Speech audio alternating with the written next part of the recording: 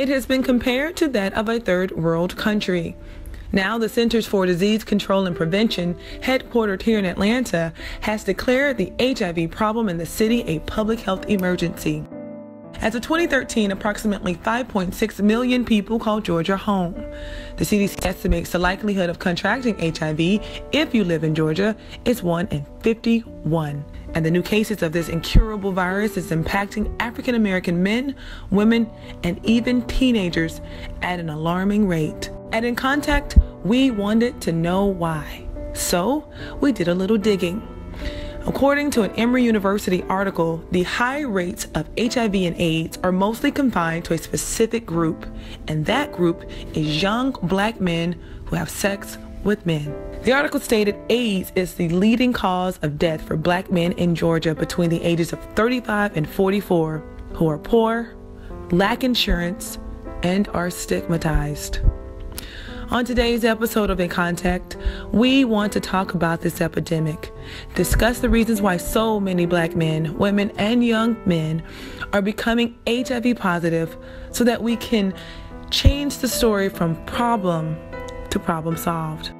I'm so honored to welcome and introduce today our panelists from a diverse perspective and experience to provide an insight on today's discussion, HIV in our community. Our first guest is Ms. Nicole Buffon, Regional Director of the Caribbean for Minorities for Medical Marijuana. We have with us Kevin Walker, Licensed Professional Counselor, Ms. Freda Jones, Peer Specialist with Stomp Out Stigma and Heather Ivy, and LeRoy McLaurin, Director of Operations for Project Red Point. Did I get that right? Project Red Paint. Red Paint, yes. All right. Thank you all for being here and for sharing your experiences today. So if you could, we're going to start with you. Tell us what you do at your organization. I wear many hats, but focusing mainly on the Caribbean. As the Regional Director for the Caribbean for Minorities for Medical Marijuana, we're a nonprofit and advocacy group.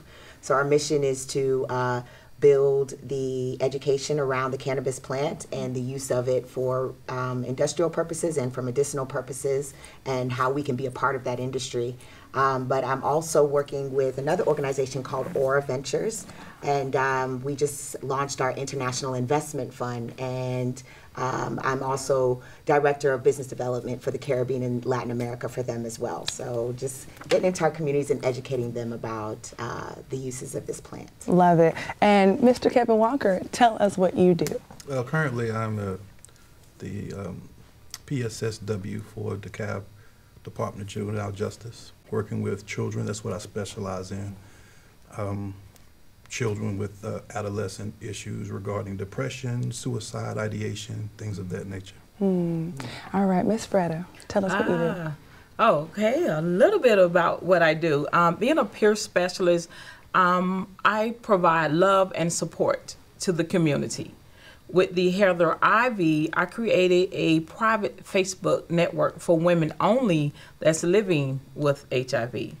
And also with Stomp Out the Stigma is go around in the community and educating the world, the community about HIV, so that way we can erase the stigma of HIV. Which we need to do that. Okay, and last but not least, LeRoy, introduce yourself, please. I'm LeRoy McLaurin. I am the Director of Operations for Project Red Paint. We are a peer-led advocacy group of young men who focus on providing support, awareness, knowledge, and encouragement to those who are affected or living with HIV in our community. And we are excited about our future. We're a year into it, and it's amazing. I love what I do. I have a great team behind me, and we're just excited to be in the community, working hard to end the stigma that we live in today. Amen. Now, I'm going to start with you. How has the HIV epidemic, specifically in Atlanta, how has it affected you, either from your work, your family, or you personally? I can say with myself personally, moving here, I came with no plan. And I find that a lot of my brothers and sisters who come here are looking for something greater in life, or wanting to achieve more, or want something to gain back from their community and their brothers and sisters. And a lot of us move here not receiving care, not knowing how to seek it. And so at Project Red Paint, we offer those services to get you into that care. Another experience I have, we're afraid to talk about it. And that's the big thing that we deal with. We're afraid to talk about it and get our voices out there, but we cannot be that afraid to do it. And so I'm just great to be a part of it and be excited about it. Okay, and you said we're afraid to talk about it. Let me segue this question to you, Kevin. As a counselor, especially dealing with young children who suffer from depression, if the HIV epidemic is affecting our youth, how have you seen that in your daily work? Well, with children that I deal with on a daily basis in the community, I noticed that a lot of kids don't have the knowledge or understanding of what the actual disease is.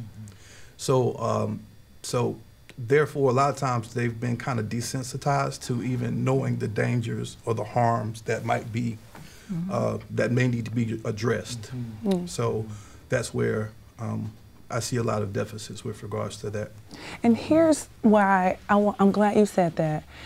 For my women on the panel, I'm not a mother. I'm not sure if you two are.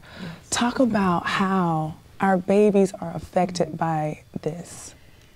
Let you go first. Our babies are affected. I work at a private doctor's office, and my youngest one, he was 16 years old.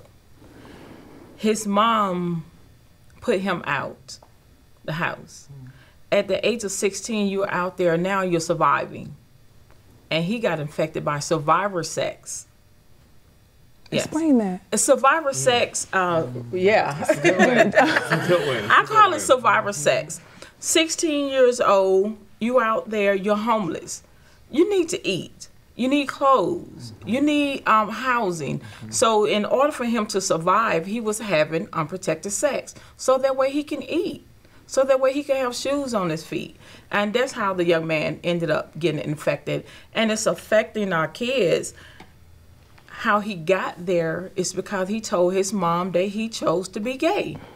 So she put him out the house. No, you're not allowed to be gay in my house. So by him coming out of the closet, now he's out of the house. Yes, he gets kicked out of the house. At the age of 16, that's a baby. That's still a baby.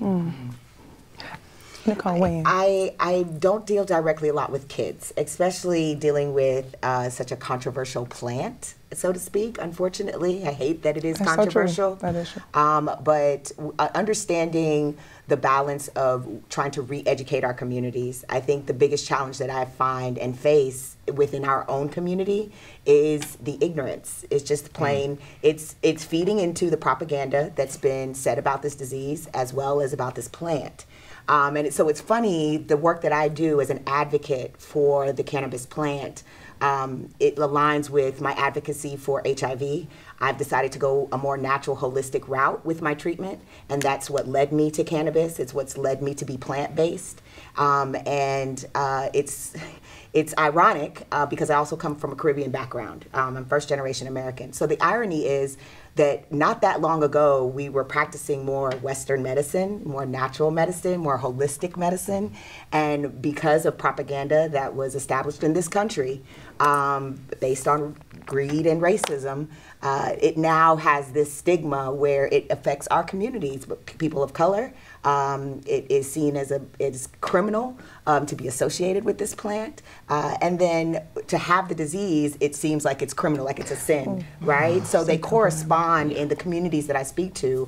I get the biggest pushback from religious communities, which is unfortunate because they really and truly believe that it's demonic, that it's evil, but it comes from God. Well, no, when you really break it down to them, like, it comes from God, right? It's not like this plant is man-made. The pharmaceuticals that you say are okay are man-made, but this plant isn't. So that's going to be a whole different show. Let's go back to one point you made when you say this helps you with your treatment. Oh, yeah. Can you expound on that? Oh, wow. In so many ways. I only take one actual pharmaceutical right now as treatment. That's the ART to help suppress the virus. And that's because I don't have access to my own plants to grow. Because based on research, the cannabis plant has very high antiviral properties, and they are consumed in the raw version of the plant. So I use my food. I am plant-based. I'm close to an alkaline diet as I can be right now. I'm under Dr. Sebi's oldest daughter's treatment. to help me heal my body. And so that just going along that path and choosing the holistic and natural path is comes with its own, you know, its own adversity. But I'm standing strong in it. Yeah. That's good to hear. Now let's go back to the stigma. Yeah. Now you had a moment over there when we're talking about survivor sex. Can you talk about destigmatizing? I can put myself in those shoes. When I first moved here, like I said, I moved here with no plan. Here I was, a young man, HIV positive, 12 years in the game. But yeah, I needed someone to support me. I needed survival. So you meet guys who are willing to support you for sex. And I needed somewhere to stay. I needed a place to lay my head. I didn't want to be outside at night. Here I am. I'm HIV positive. This man wants to take care of me. It's survival sex. It's just that. And we have so many young men who are out here who are doing that in our community. They're sleeping from pillow to post, bed to bed, house to house, just to survive. And it hurts because we have a community that's so judgmental on it, but won't open their mouth to say, well, I'll help you. Why won't you help me? But here I am, a young man, I'm getting judged because I have this disease, but no one has opened the door to say, well, come in, brother, let me help you. Let me give you some advice. Let me take you to the doctor to get seen. Let me get you, make sure you're on your medication. Let me make sure that you're eating. It's not about that. If it's not sex involved, it's not going to happen. Wow. It's not going to happen. We had to have a moment on that. How have you been able to, I guess, emotionally deal with your diagnosis, and I guess your diagnosis, if you don't mind sharing that part? I can honestly say, God. Like, I am, if there's no other person, if it wasn't for God, I don't think I'll be sitting right here having this conversation with you right now. And another thing that it deals with, it's really up to me how I control it. I have control over it. Like, no one else can make me take my medicine each morning. No one can make me go to my doctor's appointments. It really has to start with me. But having someone to support you and push you in that direction is always needed. And so just by trusting that, I have to trust in myself first. And then trusting in God to know that He's going to see me through whatever situation I'm going in, I'm going to be okay. But to always have somebody by the side with you say, okay, LeRoy, go ahead. Don't, it's okay to do that. But don't knock me down when I'm already down on the floor. Just give me give me a pinky finger and help me get up just a little bit. Just a little bit of assistance. Now, Kevin, from a counselor's perspective, how are you able to help children or whomever cope with having found out that they've been infected? Well, that's an interesting question. People are so different. Sometimes it's like comparing apples and oranges. One person can be positive and like, listen, I'm gonna beat this. This is not gonna defeat me. I'm good, I'm gonna handle this. And then some people completely fall apart. So you have to treat each scenario on a play-by-play basis. Every person is completely different.